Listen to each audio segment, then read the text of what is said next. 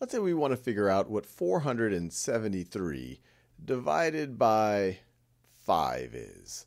And like always, why don't you pause this video and try to work through it. And if you're familiar with the idea of division with partial quotients, I encourage you to try it out that way. All right, now let's work on this together. And so let me just rewrite this in a format that makes it a little bit easier for me to do my division with partial quotients. And so I'm just going to write 473 divided by 5. And what's neat about division with partial quotients is that there's a lot of flexibility in how you do it. There's no exactly one right way. And so you could say, all right, how many times can 5 go into 473 without going over 473?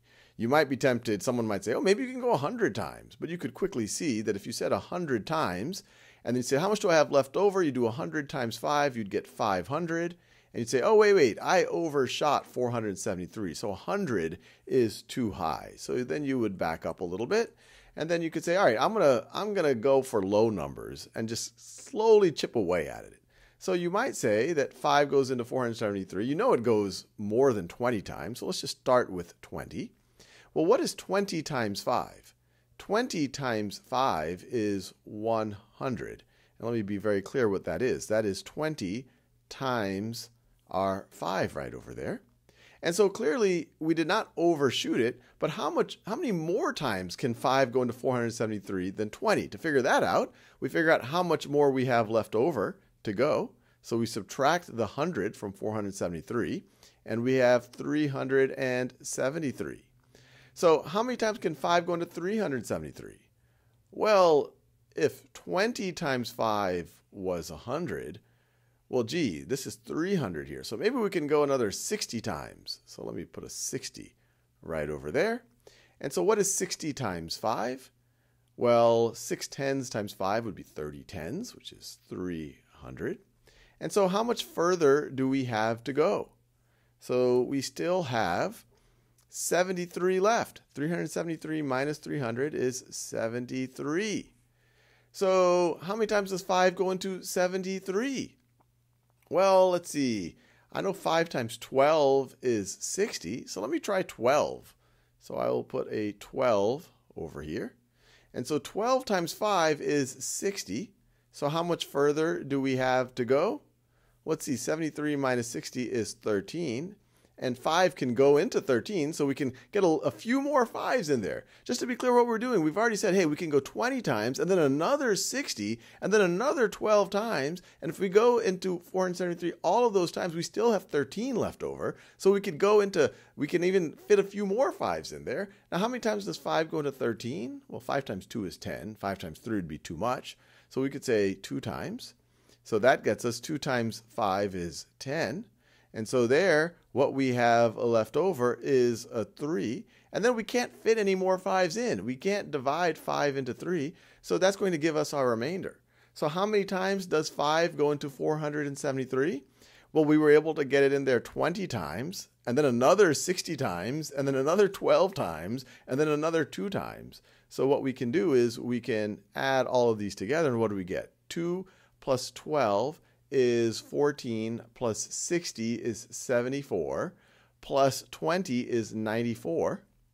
And then we have a remainder of 3. So this is equal to 94.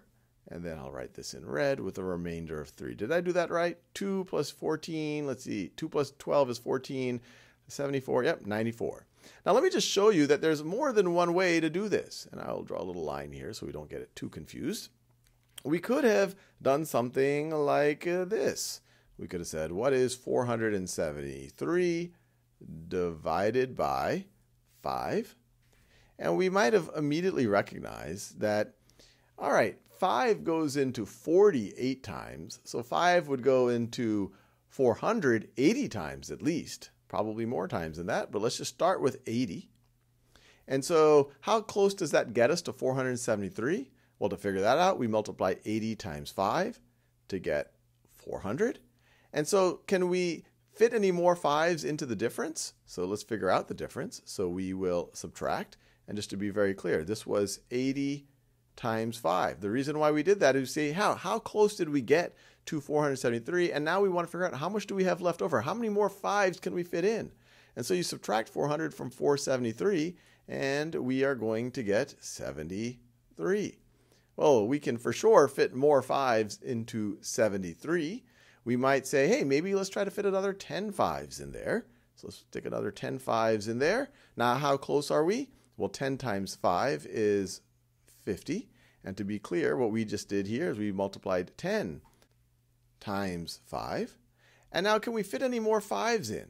Well, to figure that out, we would need to subtract and figure out what we have left. So 73 minus 50, that's going to be 23.